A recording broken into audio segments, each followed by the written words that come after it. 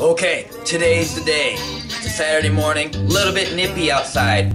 We have everything out of our kitchen. Come follow me, I'll show you. First off, we have no floor. That's gonna change today. We're getting our floors put in.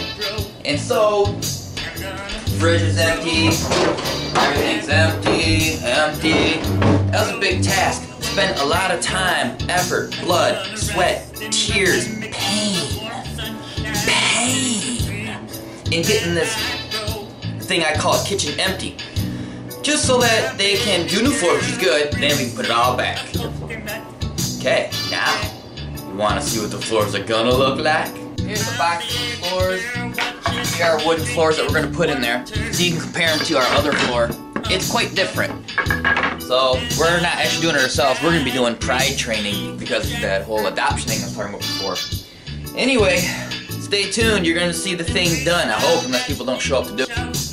And now the floors are in, almost completely in. Here's what our kitchen's looking like at the moment. We got a floor. I've never seen my kitchen look like this before.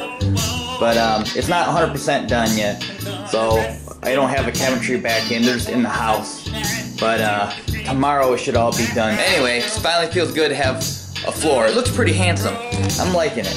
You know, here's our new floor versus our old floor. Yeah, there's a change, but you know, just kind of divides from the hallway into the kitchen. I like it. I like it a lot. It's dark, rich, and again, it's pretty good looking. My baby girl.